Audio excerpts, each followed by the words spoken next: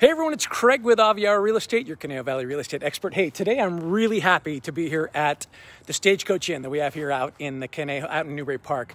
If you grew up here, then you certainly know about it. If you're someone that's kind of from out of the area, then you might not be as familiar with it yet. But the Stagecoach Inn is an incredible piece of history that we have here out in Newbury Park. It's just off Ventura Park Road, right here at Ventura and Lynn.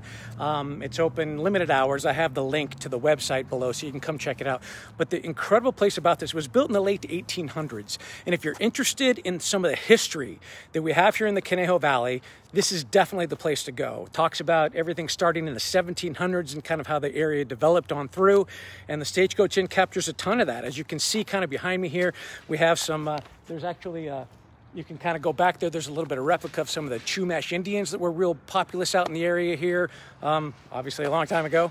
And we also have the Stagecoach Inn that has been rebuilt from when it was originally burnt down, and its location just down Ventura a little bit. It was put here. And then behind me there in that property in the background is a rebuilt of the Timber School, one of the first schools that we had here. It wasn't originally a school, but that's what it ended up being. But this is such a cool area. It's such a hidden gem that we have here. So many people aren't aware of it, and I just want to make sure that you guys are. They're currently not open, but hopefully they will be again. Certainly they will be again very soon. And when they are, you guys should definitely come check this place out. Click the link below. You can find what their normal operating hours are. And if you're interested, please, donate to this great kind of local treasure that we have here. I know because they've been closed, financing is kind of in the city and it's limited. So click the link below, do what you can to help them out, but definitely come check this place out when you have a chance if you're interested, and you should be. It's a pretty cool area. So anyway, if you guys have any questions about this awesome local landmark that we have or anything else related to the Conejo Valley, please let me know. I am happy to answer any questions that I have for you guys.